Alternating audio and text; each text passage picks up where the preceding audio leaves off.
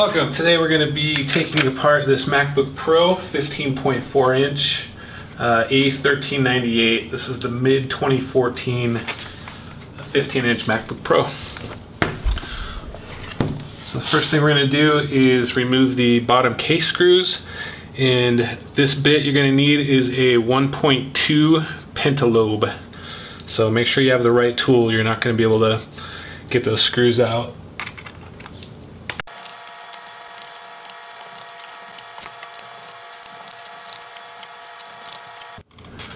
Alright, once we have those screws removed, we'll go ahead and just pop that back cover off.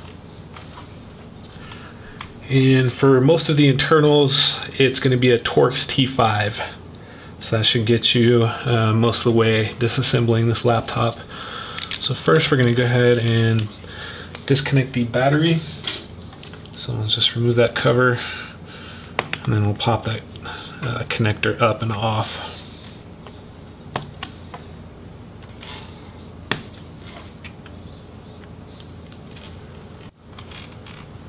Alright, now we'll go ahead and remove the SSD drive. Just going to want to remove that screw and then pull it out like that. And for the airport card, go ahead and pop those antennas up and off.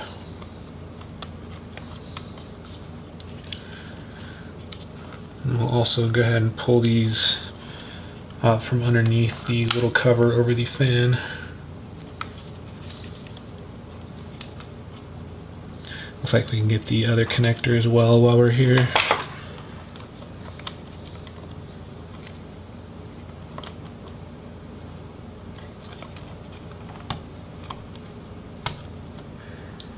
Now this is only if you're going to need to remove the cooling fans.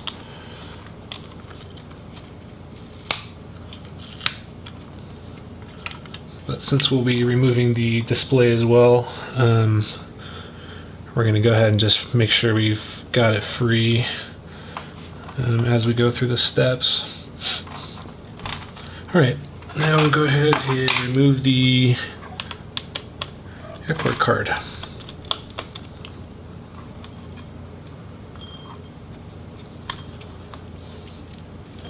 It's held on by a little bit of a little adhesive cooling pad, so I just want to wiggle it up slightly and then pull it out.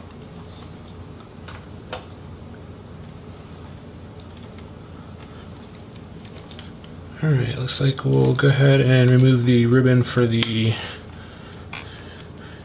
SSD in out board.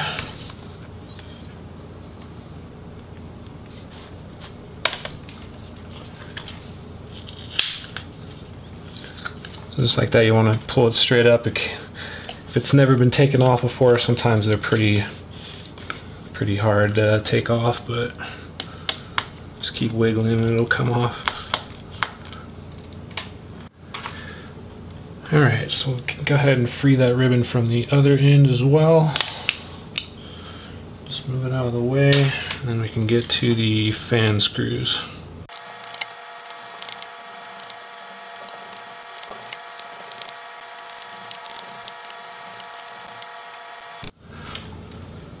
Alright, I went ahead and removed the heatsink screws as well, so the only thing we have to do now is release the ribbon for each fan. So just flip up on that little retainer with your fingernail.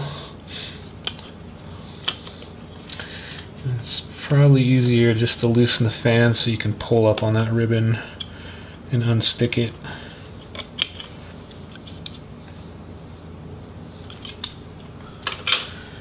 And repeat for the other side.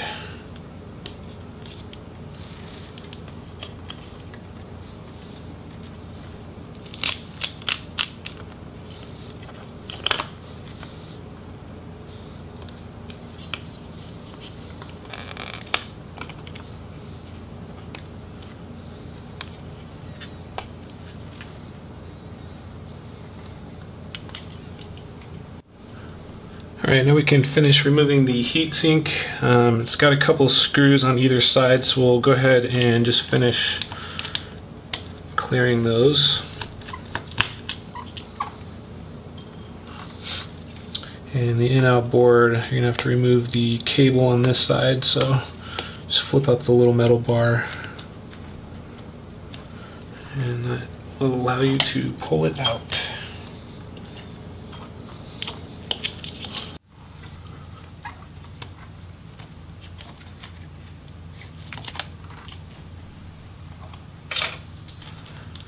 Alright, now we can get this screw.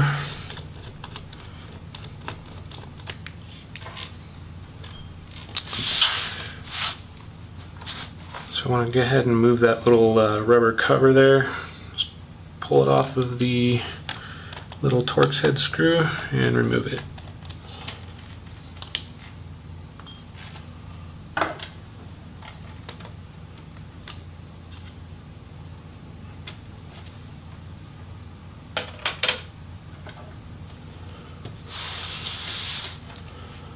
Alright, now we will go ahead and finish removing the ribbons from the logic board. So some of these will just flip straight up and off, and some of them have little bar retainers.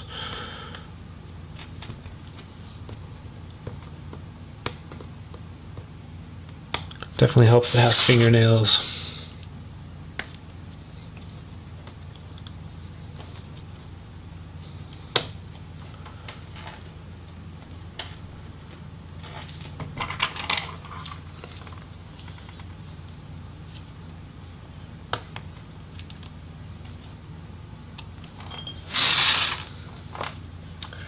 And this type, you're going to flip up from the wire side of it.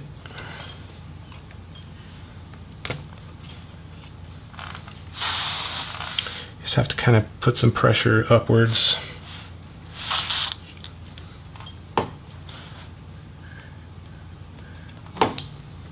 And yours may have a piece of tape over this one. Just make sure you peel that back, and it's the same kind of connector, or retainer, I mean.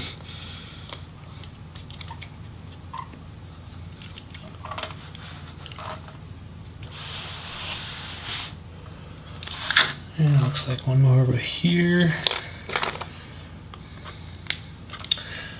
That one.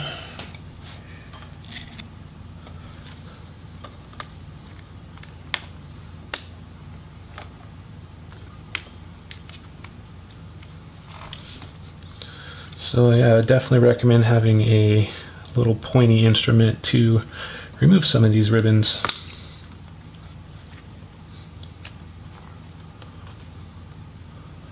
So you're going to want to check around the board. Sometimes these are hiding in really weird spots.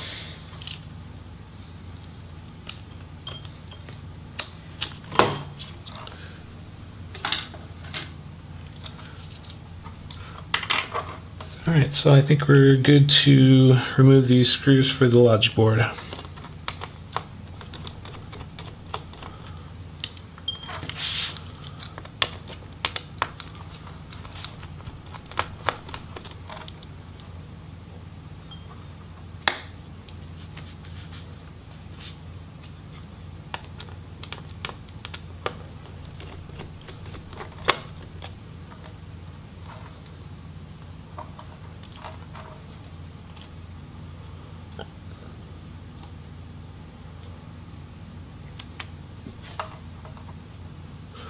Alright,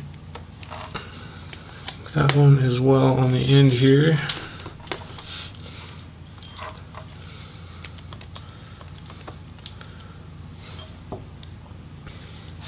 And a lot of times the MagSafe jack connector is on the bottom of the logic board, so you want to go ahead and remove the screws to the jack on this side.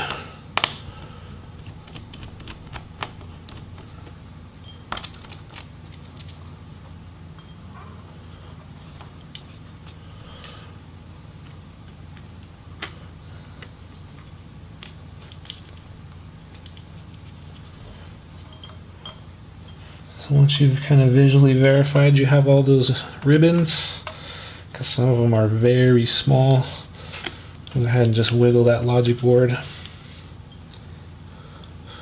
And then you're going to want to pull out without bending up too hard, just to get those ports out of the case, because they kind of poke through in there and they won't come just straight up.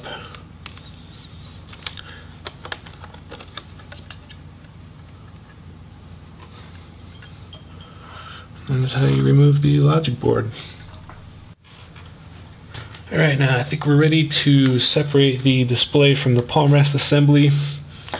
So just pull up on these little hinge covers.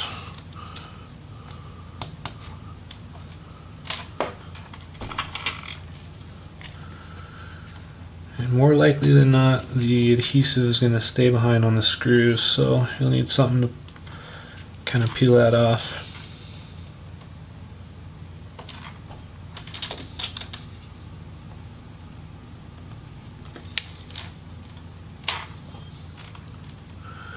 Alright,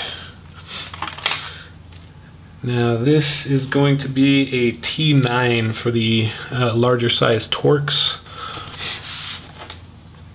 So since this is a Mac, I'm going to go ahead and just remove 2 screws from each side.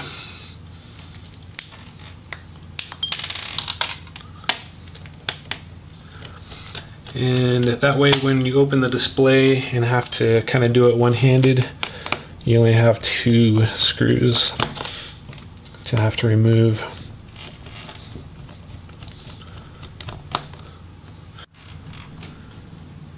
Alright, so we got 4 of the 6 hinge screws out.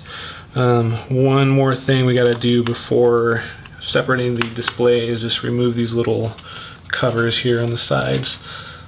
That's going to be the T5.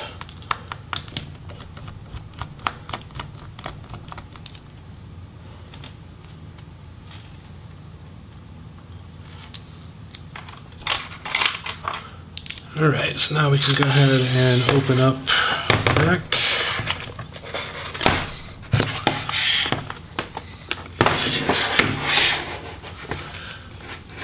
And we can remove those last 2 screws on for the display.